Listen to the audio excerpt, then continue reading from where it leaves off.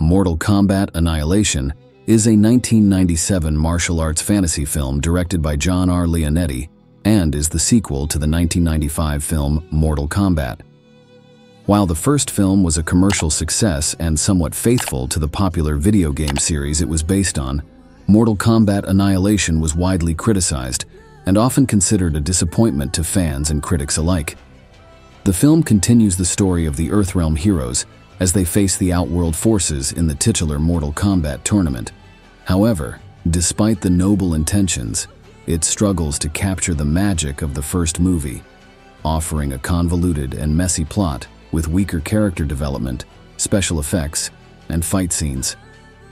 The story picks up where the first film left off with Liu Kang, Robin Shou, Sonya Blade, Sandra Hess, and Johnny Cage, Chris Conrad, victorious in the Mortal Kombat tournament.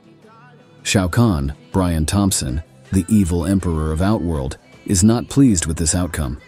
In a bid to conquer Earthrealm, he violates the Elder God's rules by merging Earthrealm and Outworld.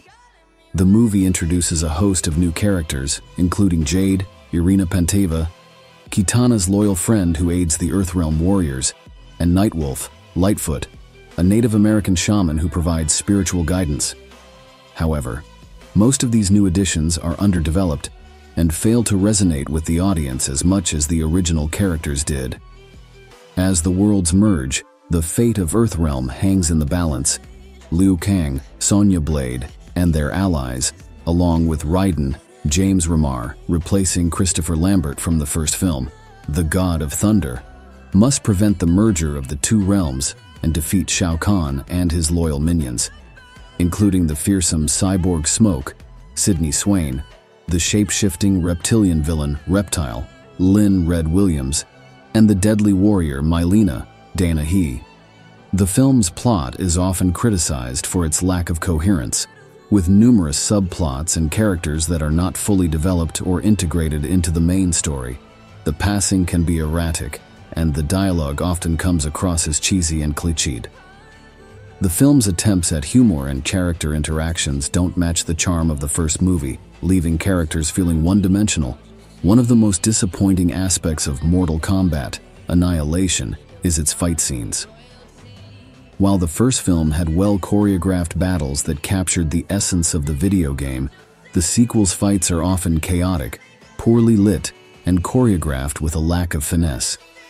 The special effects, especially those related to the portrayal of the various supernatural powers and creatures, were considered subpar for the time, contributing to the film's overall negative reception. Despite its many flaws, Mortal Kombat Annihilation does have its moments. Some fans of the video game franchise may appreciate seeing additional characters from the game, and there are occasional glimpses of the fun and action that made the original film a cult classic. However, these moments are overshadowed by the film's shortcomings. In summary, Mortal Kombat Annihilation is a sequel that struggles to live up to the reputation of its predecessor.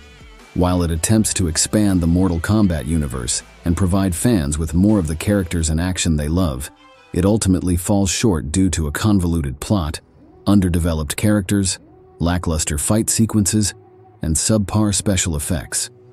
It remains a divisive entry in the world of video game adaptations in cinema.